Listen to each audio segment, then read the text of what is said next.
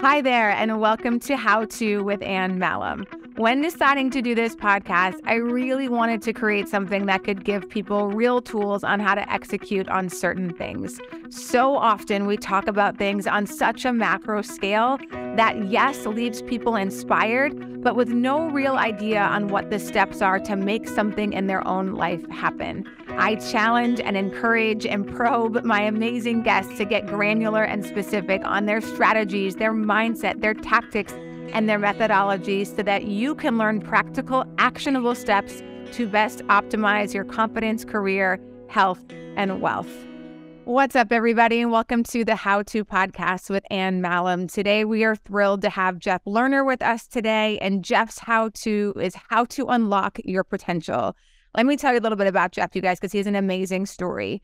In November 2008, during the Great Recession, Jeff found himself at rock bottom. A former professional piano player, Jeff found himself nursing an injured wrist, evicted from his apartment, getting divorced by his wife, struggling with depression, and owing creditors about $500,000 from a failed restaurant venture. Fast forward to now, and Jeff is a five-time Inc. 5,000 CEO with over $100 million in sales to his name, who is happily remarried with 4 beautiful children and living the life of his dreams. In 2019, a decade after turning his own life around, he founded Entra Institute, the world's first institute of higher learning for entrepreneurs, which is now one of the fastest growing education technology companies in the world. He currently splits his time between running Entra Institute and appearing in the media, inspiring others with his remarkable turnaround story. Jeff, I love all of this, and I can't wait to dive in deeper with you. Welcome to the podcast. Thank you, Anne. So glad to be here, and I appreciate the kind words. Well, let's just start. I mean, there's so much to dive into here, and I already have a zillion questions, but if you could just give our listeners a little bit of background in your own words about your story and who you are and what you would like to help people leave this podcast with today, that would be great. Thank you. Yeah, I'd happily do so. You gave, I think, a decent biographical background there. So I want to try to kind of fill in between those lines. Obviously, my life is somewhat defined archetypally as like this, this rags to riches turnaround story, right? I had inauspicious early phase. I dropped out of high school to become a musician. I was always getting in trouble in school. I never really fit in. I never really saw myself having a place in, call it mainstream establishment society, getting a job, climbing the ladder, that whole thing. Mm-hmm. Even though, frankly, that's what my parents had done. I had like successful, upper middle class professional parents, and that path was there for me, but it just didn't. Well, I was just going to ask that. I was like, where did all the rebelliousness come from? Like, what was the upbringing? It sounds like it was pretty stable. I don't know. I was an only child, and both of my parents worked, so maybe I just had too much time alone. Yeah. Idle hands, that whole thing. But yeah, I didn't know. I think honestly, I'm intrinsically an artist, a creative, and I just never saw myself being happy in a life where I wasn't consistently creating and outputting and really self-expressing through work. I think a lot of it derived, and I suspect there's people in your audience that will relate to this, a lot of my need to be creative and productive derived from an inability to find my place socially and through connection. I grew up with a genetic disorder that I think was probably a bigger deal to me than it was to anybody else. I had this sense of being different and almost being defective. And frankly, I think a lot of people would not have even known what I was talking about. It was more something I carried. And I just didn't really feel like I connected to people. But I found, I guess in middle school, I discovered that with music, it was kind of a way to be felt without having to be known, if that makes sense. Like people could feel me. I could get that emotional reciprocity of connection to people, but it wasn't me, it was the music. I started playing guitar in middle school. I would sing songs, and suddenly, like, it was like, oh my gosh, people like me, or at least they like the way I sound right now. Right. And so I think I just sort of ended up substituting music and creativity for like actually developing the self-esteem to really connect with people in a vulnerable, knowable way. And that's me. Lots of therapy later. I've psychoanalyzed myself to death. But I think you project that in my 20s, I dropped out of high school because I didn't see the point of that path, became a musician, played, put in my 10,000 I just want to pause you there because Sure. that is so brave, right? Well, you're talking about high school when you're, what, 16, 17 years old, right? Where, as a kid, and you and I have a little bit of a shared story, and just like I always sort of knew I was supposed to do something special and different. Like I always just felt it. I didn't know what it was, but there's no way I would have had the guts as a 16 or 17-year-old to get off a path in front of me of, okay, this is what I see to success. What on earth do you think caused you to be so brave at that age to completely So when I was between my sophomore and junior year is when it all either went, I broke the good or I broke bad, depending on your perspective.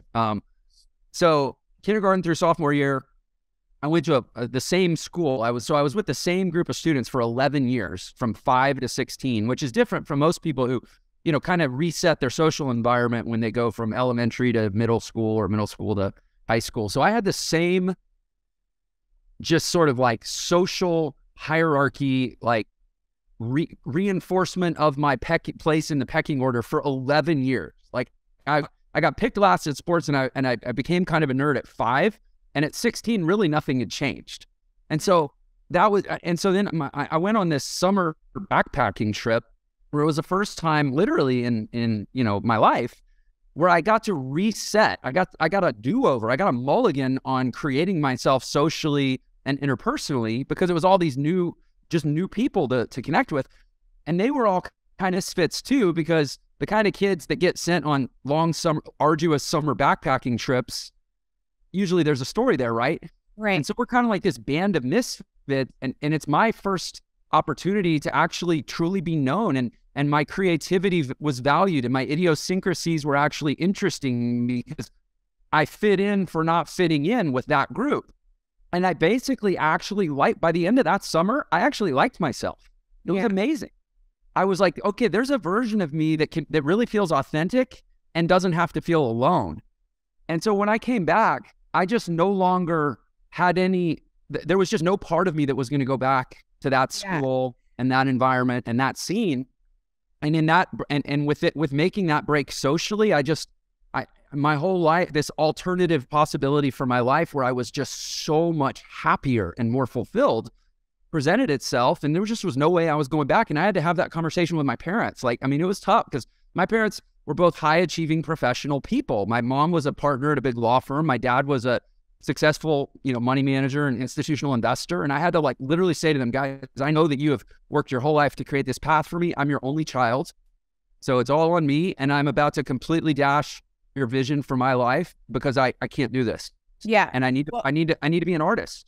Yeah. Well, one, the awareness for you to have that conversation and not be rebellious and understand how your parents might feel of you deciding to drop out of high school, which again, most people drop out of high school and we all have the stereotypes in our heads of, okay, drugs on the streets, all this sort of thing. And that really wasn't what you were thinking. But, at the end of my podcast, I usually ask a question, which I will ask you around, pain, success, all this stuff. But so it sounds like, Jeff, once you felt a sense of belonging, which I am convinced of, Maslow hierarchy of needs, right? It's right above food and shelter. We are looking for a sense of belonging. Yeah. Once you got a taste of that and the pain you felt when you didn't belong, it was like, this isn't even a debate for me. Like, I'm not putting myself back in an environment where I don't feel accepted or belonging for what reason. There's no benefit. I totally agree. And I think there's a little bit more context too that's important, which is I actually grew up with financial security. Like I never worried about, the power getting shut off growing up, right? Like a lot of these stories. And I think that and yet I was so miserable so much of the time. I decoupled at a very early age money from joy. And I think a lot of people that grow up without money or without even just basic security, they will start to idealize what life will be like when they have enough. And I just never was prey to that delusion that having enough really had anything to do with our psychological well-being. And so I just developed an early sense, like my currency was spiritual and psychological freedom. It really wasn't money. Right. Because money wasn't doing it. And we didn't own a private island, but we were just comfortable. But that meant nothing because I was still so uncomfortable. Right. So I think that's an important bit of context. So, and on that piece of context, let's pause right there and talk about some actionable items for folks who might be feeling that same way you felt when you were 16, 17 years old. If you aren't feeling a sense of belonging, and again, I've been right where you are, Jeff, too, when I was 26, 27 years old, or 25, 26, and just feeling so miserable of never wanting to do the things that everybody else in my peer group wanted to do. I didn't want to go out and get drunk and drink. I'm like, I'm looking for purpose. I'm looking for fulfillment. I don't know where to find it. Someone please tell me. And I was just so driven by my misery of like, I have to figure this out. This can't be it. Like, I can't continue my life like this. So I'm curious on your advice for somebody who is feeling that they don't fit in or belong, or the path that they're leading is just like unfulfilling to them. So I talk about in my book, and I've really, I mean, I will say there's a much denser unpacking of this than I could do here on your show. But when I look at, so I organize life into three basic categories. I call them the 3 Ps: physical, personal, and professional. And really that can encompass the totality of your life. And frankly, I use it as a lens to look through to say, at any given moment, am I advancing myself physically, personally, or professionally? And if I can't figure out which one I'm sort of working on at the time, I'm probably wasting my time doing something trivial. Mm-hmm. And so, I mean, and that's a pretty broad, sure, opportunity set. Like, I mean, investing in personal relationships, creating memories, like even sleep is physical well-being. I mean, there's, Sure. Just don't do dumb, useless, productive stuff, basically, is the summary of that. But anyways, and then I organize each of those groupings. I break them apart into like, my goal was to create an operating system for myself. And there's a long narrative of how I got here, but I wanted to automate success and make it a predictable given by creating an operating system for my life, because I knew I was taking the road less traveled, and I knew that nobody was ever going to give me a playbook on how to be successful on this path.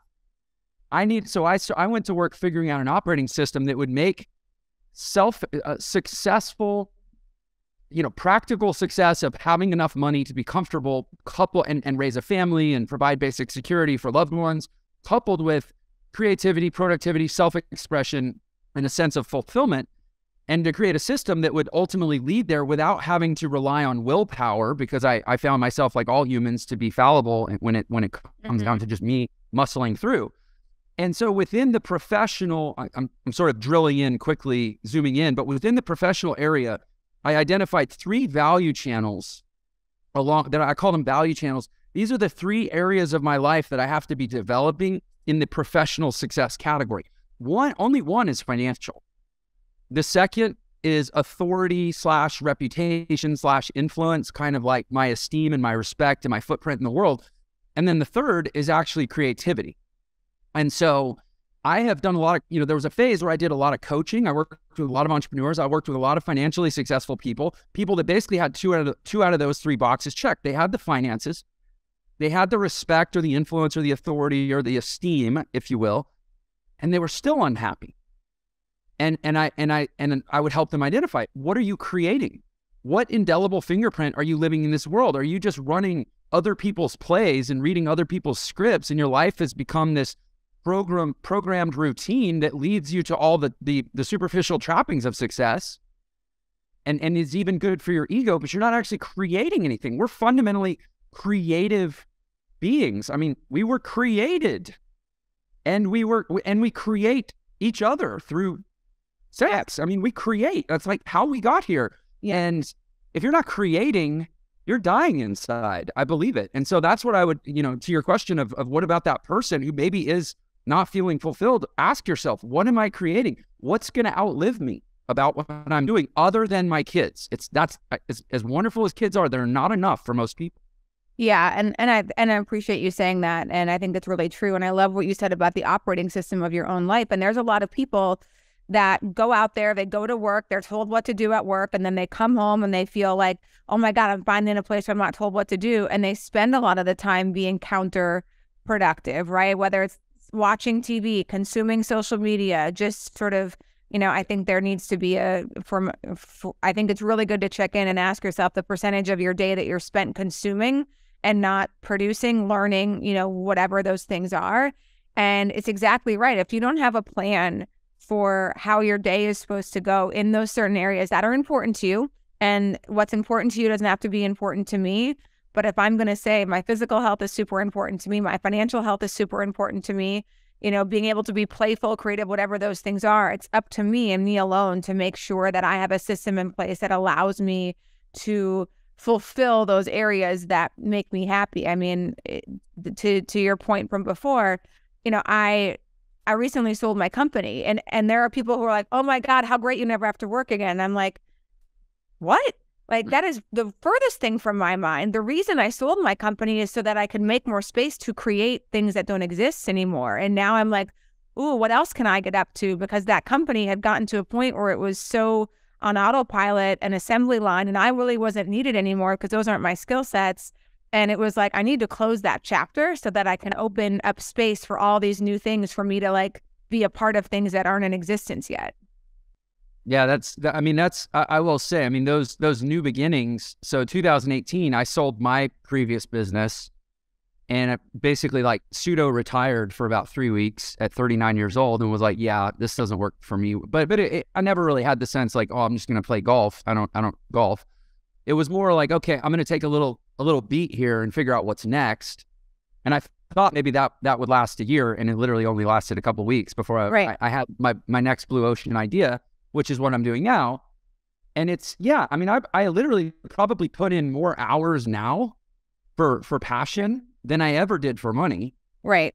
But I'm fulfilled every second of every day. Like it's not, I mean, the word work has a lot of baggage in our culture. Yeah, totally. But if you think of it more as like being creative and productive all the time, like it's amazing. Who wouldn't want to live that way? Well, and people associate work with getting paid. And I'm like, I just came back from the gym from an hour session. Like that was work. When Right. people say, oh, it must be nice. I'm like, you go do it. The reason why people don't do it is because it's work. And, people justify they have other responsibilities and things that they're doing to get away from some of that hard work, even though you're not getting quote unquote paid for it. But everything you get paid for doesn't have to be in, financial or monetary currency. I'm getting paid in my health. So I will introduce, I mean, I know this is a how-to podcast, right? Like we want practical takeaways. So I'm going to introduce probably the concept that changed the trajectory of my life more than anything, and that not coincidentally, I learned about it. I heard the term at 29 years old, which was right.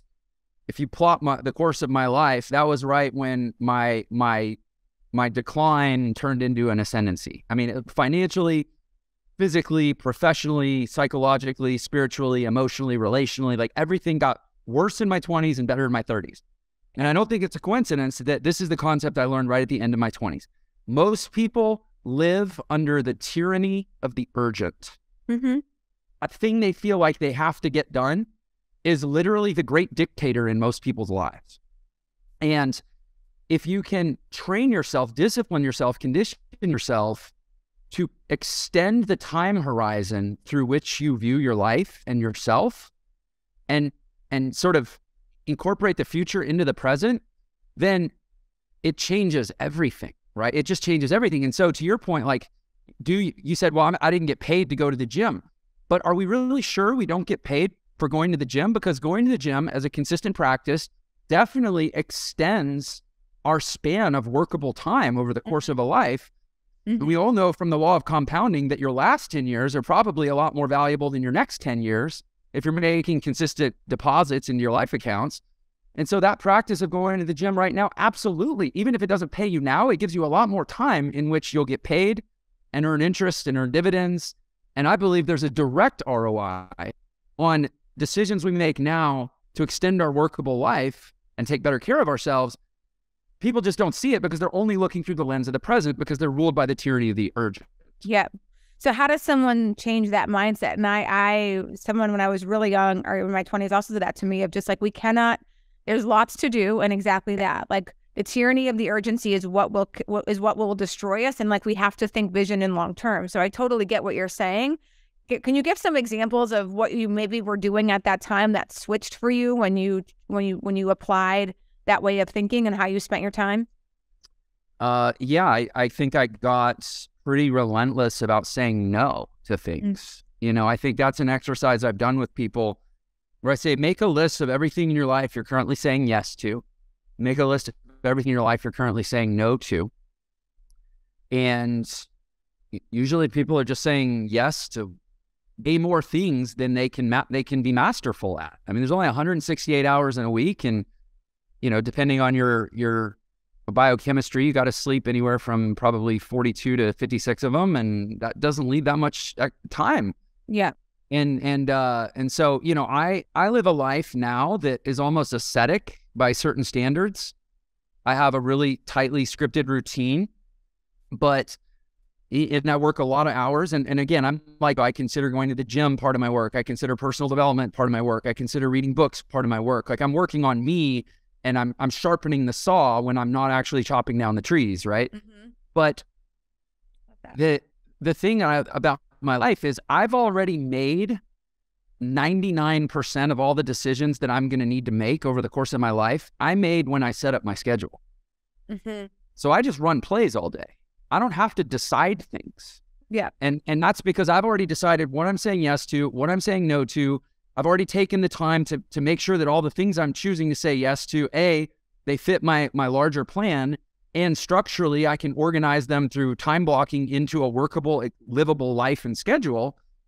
And then I just basically, like, I could pull up my calendar and show you almost every single thing I'm going to do for the next 2 weeks or 30 days. And there's a lot of the next year is already planned. And so that's what I would say to people is get really, take Occam's razor to your life, distill it down to its essentials, say yes to as few really important things as possible, and automate and pre-script as much of your time as possible. Reduce decision fatigue, reduce distraction, reduce all the context switching that chews up. Life is about marginal economics, right? So this was another concept that really, really profoundly changed my view of life. And it was actually explained to me in terms of the price of oil. So this is kind of interesting. Okay.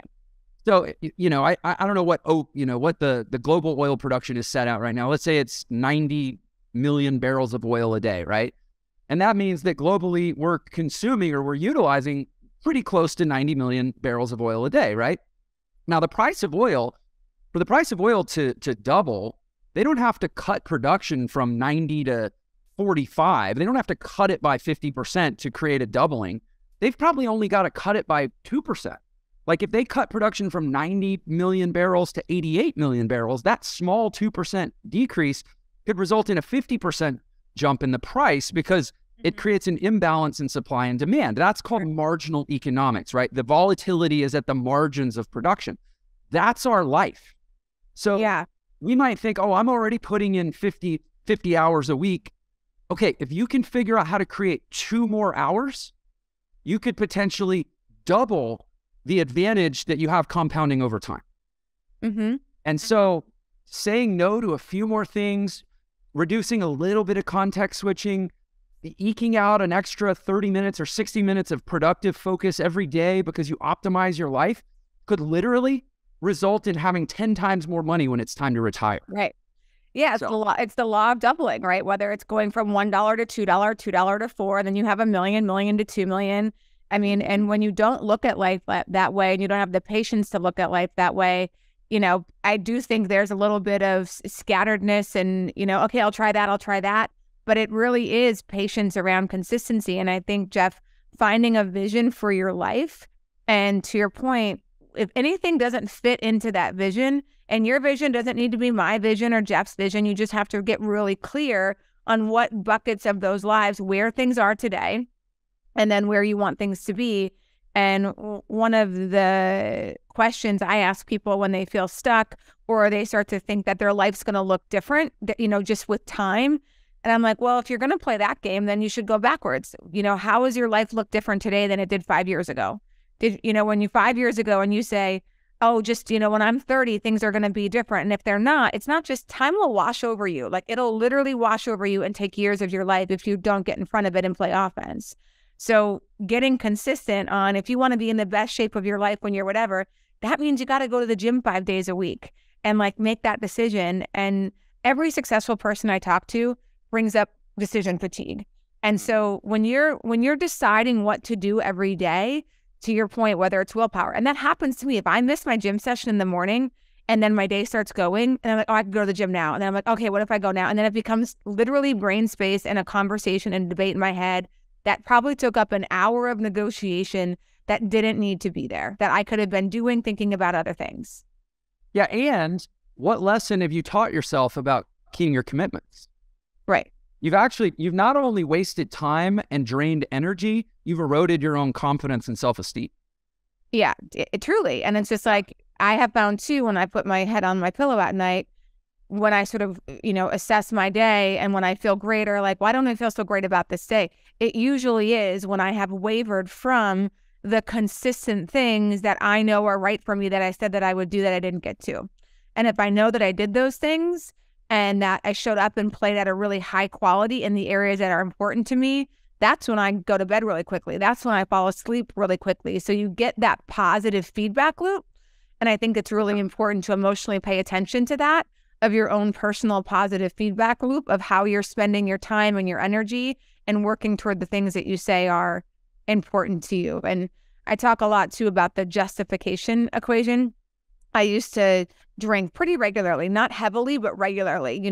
I'd have a cocktail, a tequila soda at the end of most nights, and I didn't want to let that go. So I justified it. Oh my God, like I'm so successful. Like I do all this stuff for charity. I provide for people. I work out. Like, what is the big deal? Like, I'm not going to be perfect. And like deep down knowing this wasn't serving me, but I would create a narrative that other people would buy into so that I didn't have to let go of this habit. And I think a lot of people do that all the time. And that really gets in the way of, living your life in this optimized way and achieving the goals that you say that you want to achieve. Yeah, I totally hear you. And there have been, like those little justifiable, call them vices, call them indulgences. Again, that's why I like the physical, personal, professional lens of like, is this advancing me physically, personally, or professionally, right? And that would have been one of those things that probably would have failed that check for you. Yes. And we all have them. And I think there's two concepts that I'll introduce, and these are both, part of my operating system. I mean, the general question of how to unlock your potential, the name of this episode, right, is really about creating an intentional and pretty detailed operating system for your life that preordains success. That would be the broad takeaway. But and so I've done that. I mean, I will say I am successful because I have done that, and to the extent that I have done that, and whatever success I have in the future is entirely based on how well optimized my operating system is and how committed and consistent I am about living it out.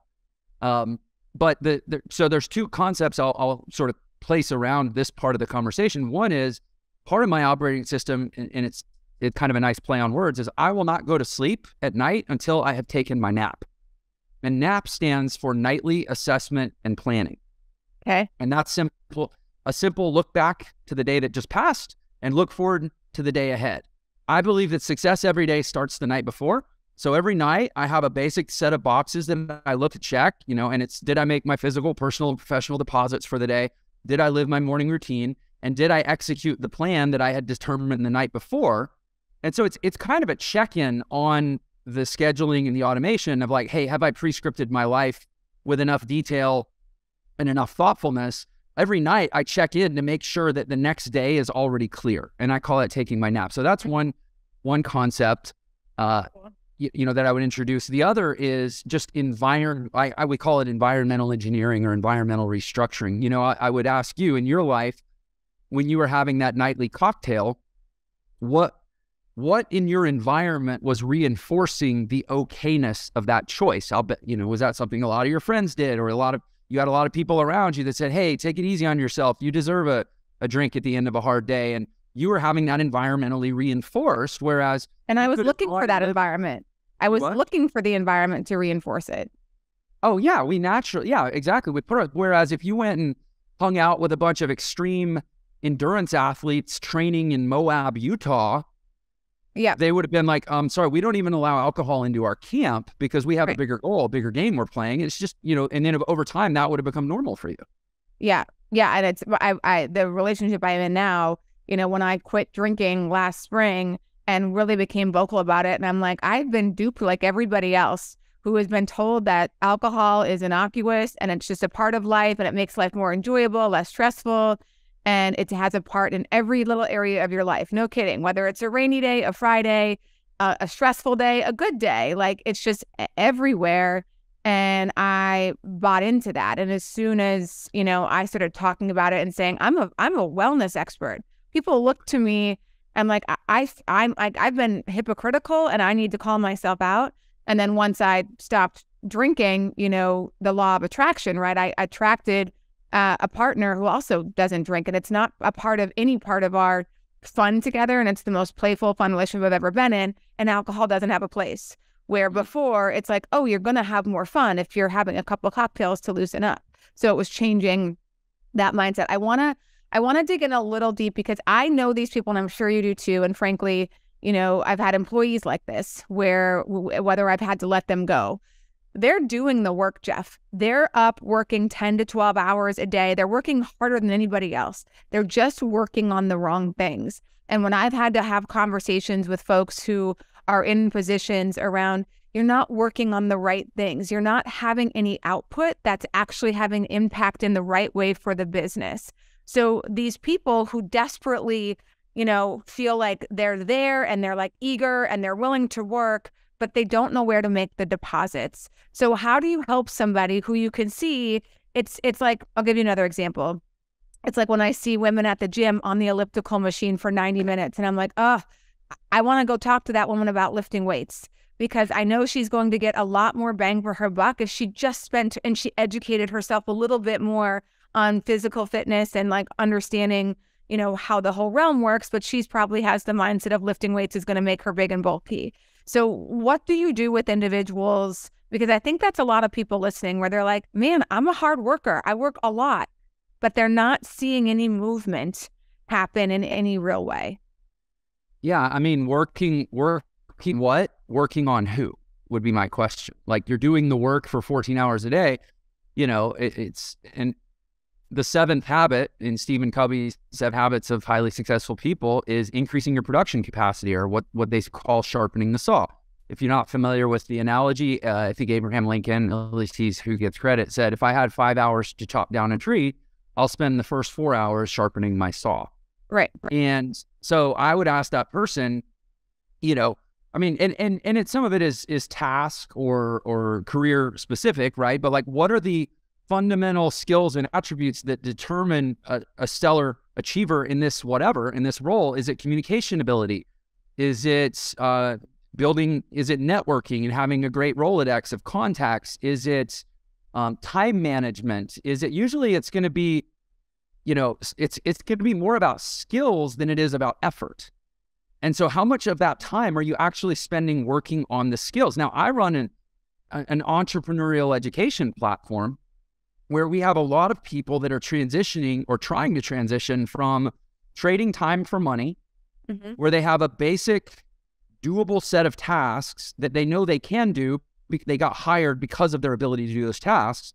And then as long as they just show up and do those tasks, they get basic sustenance in return to some, you know, degree. And usually everybody's calibrated their lifestyle to where whatever they get paid does little more than help them survive at whatever lifestyle they've set for themselves, right?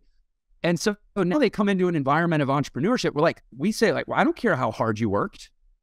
Entrepreneurship is about exchange of value with the marketplace. No customer is going to give you money because you're like, well, I worked 40 hours this week. And they're like, yeah, but this burger is overcooked. I asked for medium rare, and this is like a hockey puck.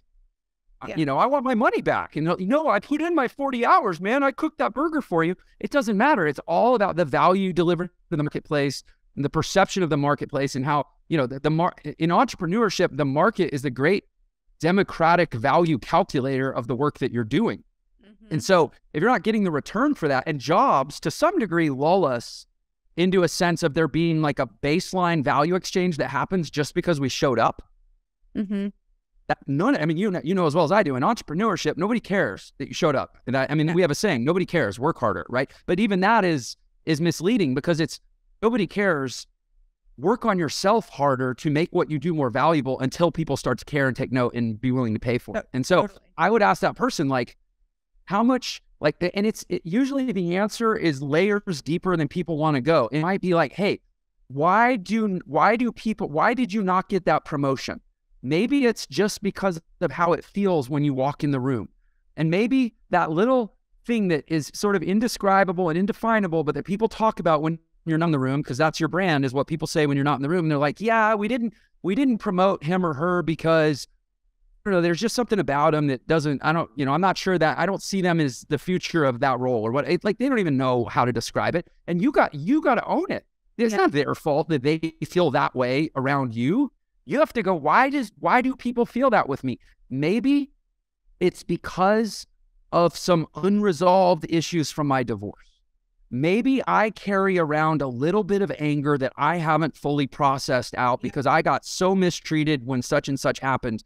And maybe I need to go do 2,000 hours of group therapy, or maybe I need to go volunteer to work with, adopted animals, or maybe I need to go work at a soup kitchen every weekend for the next 4 years, or maybe, whatever. Maybe I need to take up transcendental meditation, but whatever, you got to do it, or you got to make peace with the reality of your life for not having done it, but not wanting to do the work, but still wanting to have the result as if you had, when the work is scary because it's on yourself. That's the tragic hypocrisy that most people live until the day they die, when it transmutes into regret, and then it's too late.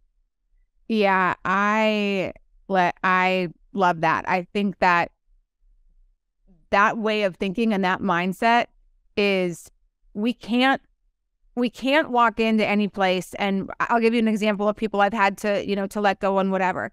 When you blame everybody else, the only person who loses there is yourself. It might feel good in the moment and like, oh, I can't believe X. I'm telling you, if you're a high-performing individual, your company's not letting you go. If you're doing a job that is articulate, wow, this person is producing 3 to 5 times their salary, more than likely they're not letting you go. And it's really easy, if our ego is, letting ourselves lead here, to blame other circumstances, blame the company, they're unfair, they're mean, they're X. And it's the same with any kind of victim mentality. You can play the victim card all damn day and you're probably getting some attention for it. But the only person losing at the end of it is you. So until you empower yourself in any which way and take the feedback that you're getting, that's the only time you're going to grow and get what you want. When you're resistant to constantly hearing from people of you're not performing at the right level or whatever, I see that a lot too. And I see a lot of people equate passion and effort with I shouldn't be fired or I should get what I want. And to your point, in the real world, and it sounds tough, but it's true, nobody cares. Like, it's great that you have passion for what you're doing, but if you can't show an output, and again, I'm going to go back to, that's in all areas of our life, Jeff. The most frustrating point is just that when you're working so much and you're not seeing output, right? It's the old adage of the definition of insanity is doing the same thing over and over again and not seeing anything different. We have to change the way that we do things. And I was just saying this morning that, there's a lot on Instagram or platforms and social media where people are on and they see people taking ice baths and sauna. And I do some of those things too. And I'm just like, guys, I'll tell you what, taking ice baths and having sauna sessions is not going to make you successful. You know what is? Educate yourself. Understand how things work and how outputs and how the world works. Those things are not important, but I think that there's a little bit of this movement going on now that it's just like ice baths and saunas are going to make you a millionaire. And I'm like, it's not true. Like, it's not how it works. No, it's not. But the thing I like about those things, which we would generally term hormetic stress, right? It's sort of self-induced microdoses of intense stress that drives, adaptive response, is like, you do have to somewhat change your relationship with comfort and discomfort. Mm-hmm. And I think that's the value of those things. But if you do them, the point isn't to do them and endure them and be miserable the whole time you're doing them. Mm-hmm. The point is to find the joy, find the experience, find the timelessness, and I think train your mind to go to the long term over the here and now. It's really about developing the discipline of not being ruled by the tyranny of the urgent. Because when you're in an ice bath, the urgency is to get out. Right? But you train yourself to think in this long form way. But here's the thing. I think in society, there is a great lie I feel like the dark forces of the universe, or whatever, label you want to put on it, in every culture, they work in different ways. It works in different ways. In this culture, it works through comfort. That's totally how it works. Whatever, again, label, whatever the force in the world is that wants you to not thrive, not succeed, not be happy, not become your best self, works, I promise, in this world, it works through comfort. And it's in the language. We see clues all around us. If, again, you said get educated, learn what words mean. You used a few words. Passion. What does the word passion mean? Where does it actually come from? The Latin root is passio, which means to suffer. If you got fired for your passion, congratulations. That was appropriate to the meaning of the word itself. You're probably going to need to suffer even more to actually prove to the universe that your passion is real and it's not just how you feel in the moment. You use the word care, like if you care enough. What's the root of the word care? It's a German word, Karen, which means grief or sorrow. You don't actually know that you care about something until it's causing you grief or sorrow. Think about caring for a child. Yeah, it's not meant to be hunky-dory all the time. You use the word commitment. Comes from Latin, conmittere, to send up with. Commitment, underneath the word commitment, actually means the word sacrifice. What did I give up along with the thing that I committed to? People say they're committed. I say literally within the meaning of the word, if you can't tell me what you sacrificed the moment you committed, you're not actually committed in the sense of what the word means. But society now has whitewashed what all these words mean, where you're not supposed to have to go through any pain anymore. That's why people do ice baths now. It's to remind us sort of existentially and spiritually that we actually have to go through pain because it changes our orientation. It's the reason that there was a spiritual practice of fasting. But now it's become about the vain, superficial result of fasting rather than the psychological discipline and the emotional orientation that it teaches us. And, in a world where everybody's trying to be comfortable, it's no surprise that nobody seems to be terribly happy. Yeah. And it's the comforts or the word, I'm offended, I'm this, I'm that. It's like if anything disrupts us or that we don't like, we have created a society around entitlement that we're allowed to, that person needs to change or this needs to change, instead of us becoming comfortable with the idea that there are discomforts out there and there are different opinions out there and there are different ways to view something and live a life. But, instead it's like, I'm offended, you need to change. I'm offended, you need to, whatever. And it's a lot of people are soft, around that category. And I don't think that anybody, that's to me, again, the victim role. And there's a difference in, one of my favorite Brene Brown quotes is that shaming is not a social justice tool. And we continue to, shame or blame people for things that we're offended by and act like that's going to, change their mind. And when there's an acceptance of that person thinks differently than I do, and it's not their job to, not say or do something that I'm not going to be offended by, and whether that happens in work or everything else. But yeah, that's an interesting take on things of maybe why sauna and ice bath is so hot right now and cold, I guess, is because of just that. Like, we are looking to be reminded of a little bit of, the discomfort and how motivating that actually is. And when we can work through something that is so uncomfortable, of how rewarding it actually is. Yeah, I think as human beings, we actually do deeply long for like pain isn't suffering. Pain is suffering that doesn't mean anything. It's when it's meaningless. We think about the sacrifices we make for our children. I mean, most parents will tell you that being a parent is one of the most rewarding things in their life. And it's like, it's virtually all sacrifice. It's virtually all a giving up of a possibility because of another. And yet it's so fulfilling and rewarding. I just think and we don't need to spend too much time on this point, but I just think as human beings, we actually long for suffering that has some sort of transcendental meaning and isn't just sort of like abstract and asinine and because again, unhappiness doesn't come from discomfort. It comes from, that moment. If you think about your least happy moment, it's the moment when there was no point. Well, let me ask you this, Jeff. I mean, on that point, when you talk about people making real change, true or false, that immense pain or suffering needs to be a part of any substantial or substantive change in someone's life? Yeah. So I've interviewed, I have a podcast called Unlock Your Potential. Forgive the shameless plug. But I started that podcast as a research project. So it seems somewhat similar to this, where it's like, I'm going to find really high performance people, outlier achievers in different areas. A lot of them are entrepreneurs, but it's also artists, it's also athletes. And I'm going to try to get to the core of what made them different, what made them unique, what made them, one of Malcolm Gladwell's outliers.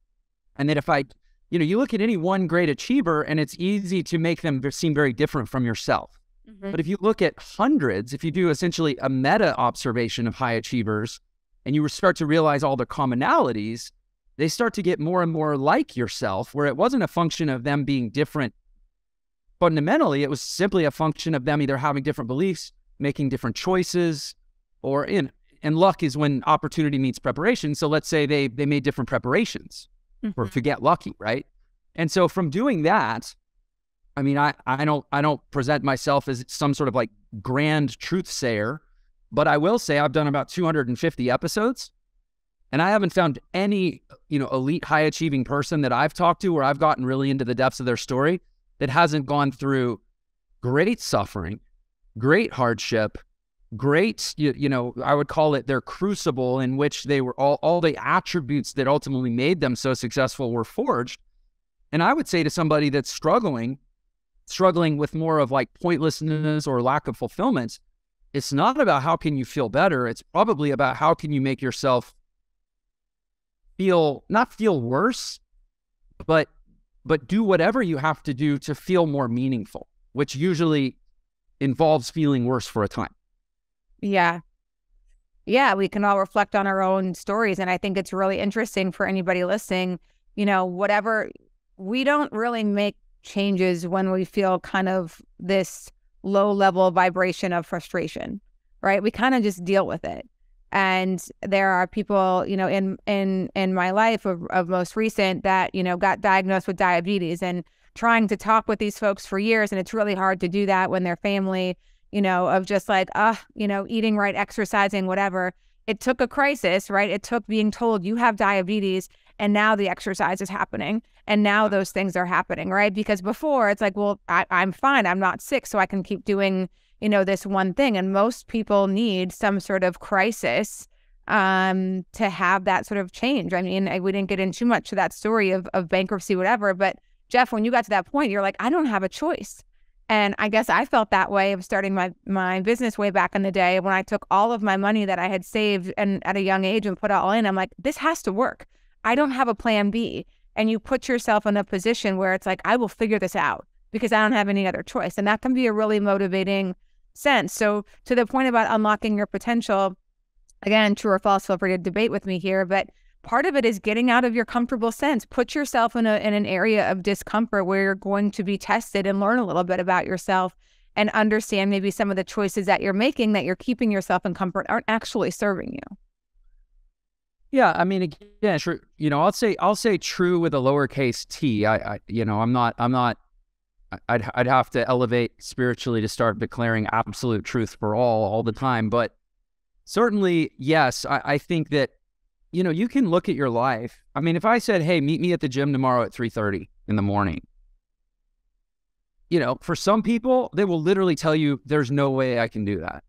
And other people, they're like, oh, okay, if that's a puzzle piece that I need to put in place to create the picture of my life, then sure, I'll see you there. Like, It's not like the person who says there's no way I can do that is physiologically that different from the person who doesn't even hesitate to make commitment. Yeah. It's about their relationship. Even again, that term commitment of sacrifice, the person who doesn't hesitate to make the commitment knows it's going to be hard.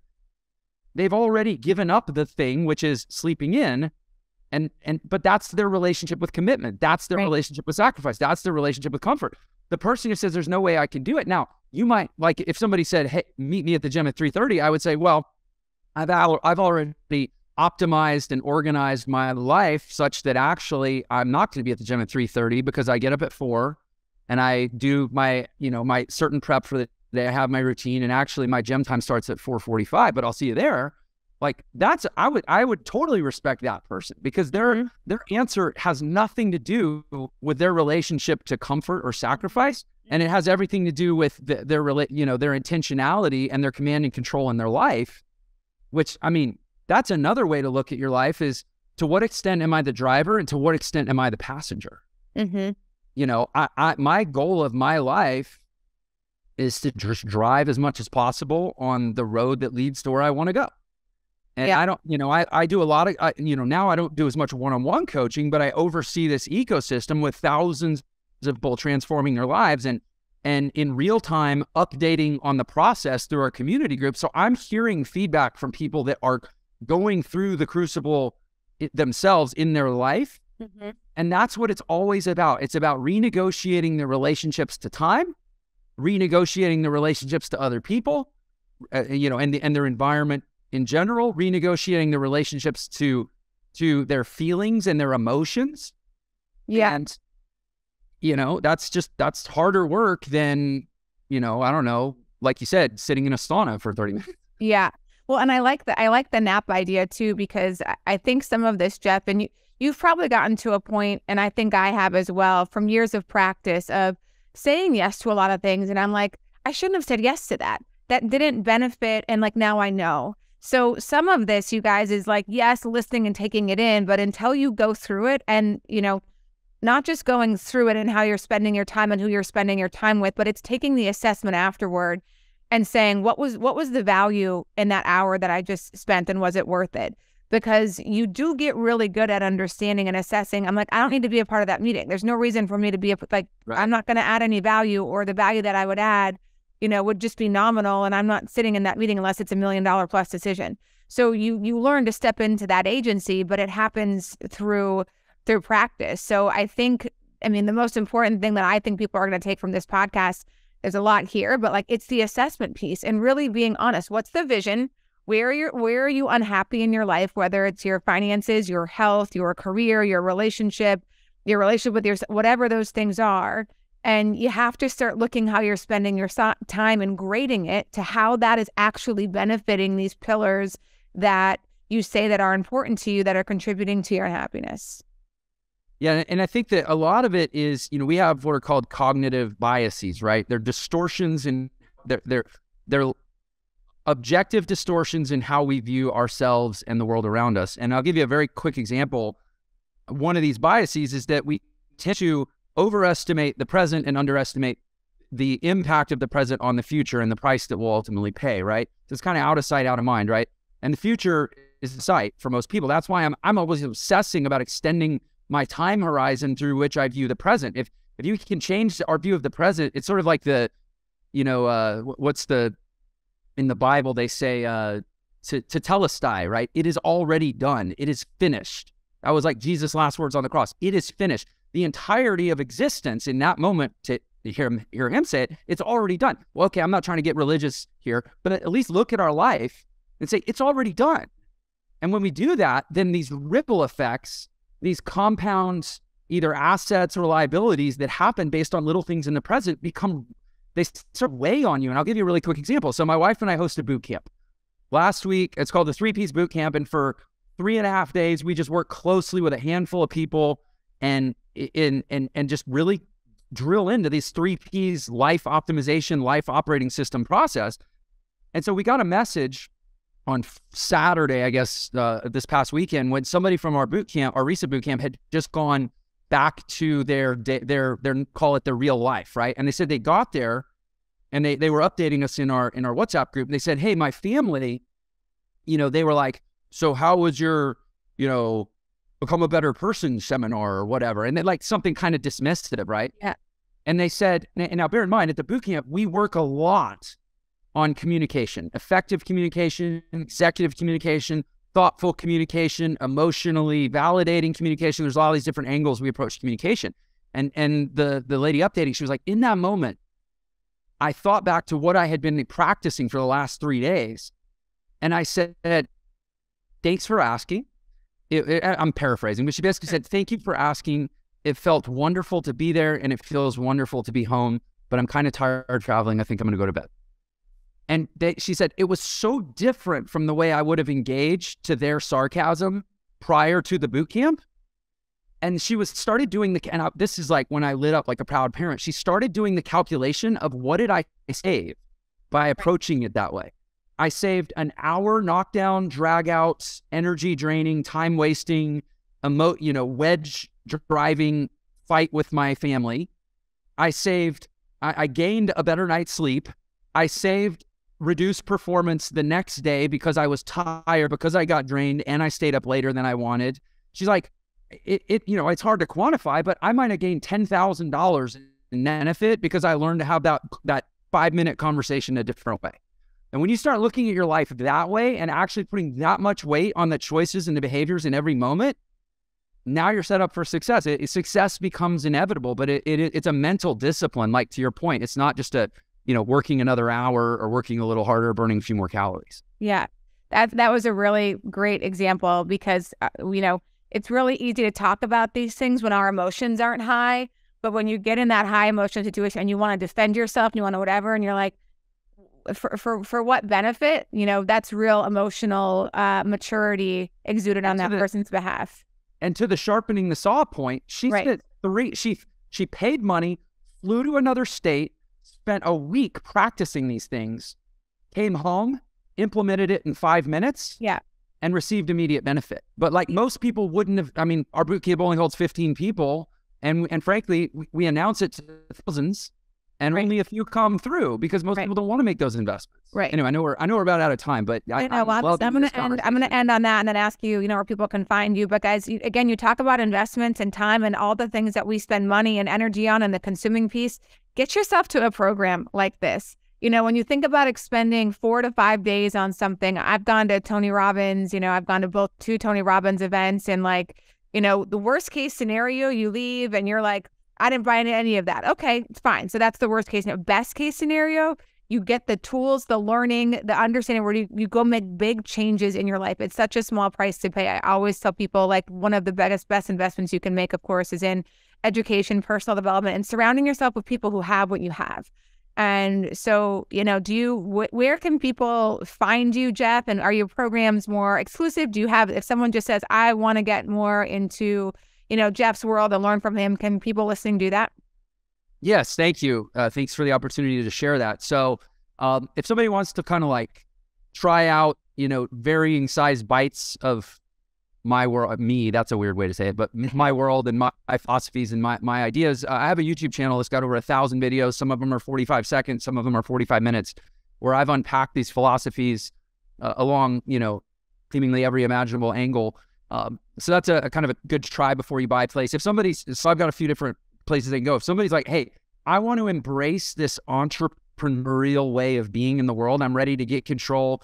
And I'll say my platform Entra is basically built on what I consider to be the fundamental defect of most personal development.